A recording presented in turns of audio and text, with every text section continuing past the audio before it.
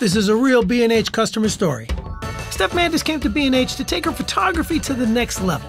She's an artist by choice, pizza maker by birth, and B&H customer for life. Am I missing anything here? Teacher, entrepreneur, product designer, and a photographer. And a restaurateur. I forgot that part. Impressive. Steph, I gotta be honest, I don't know where to look first. Is that a microscope? Yeah, that's my trinocular axiolab, and that's what I use to make bioart.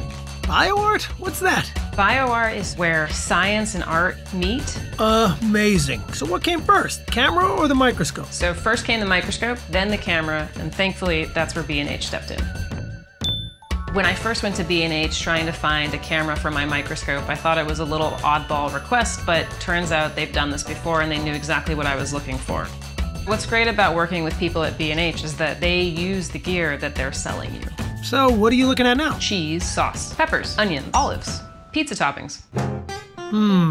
I'm sensing a theme here. Yeah, my family started a pizza restaurant in 1960. Whoa, 60 years of pizza. What's the secret? We used cheddar cheese. Huh. Okay. So what's next for you, Steph? I want to take this tiny thing that I've been looking at and blow it up using projectors. I just have to figure out what equipment I need. I like where this is going. So B&H, you know, we're gonna talk again. Steph, we're always here when you need us. And be sure to save me a slice.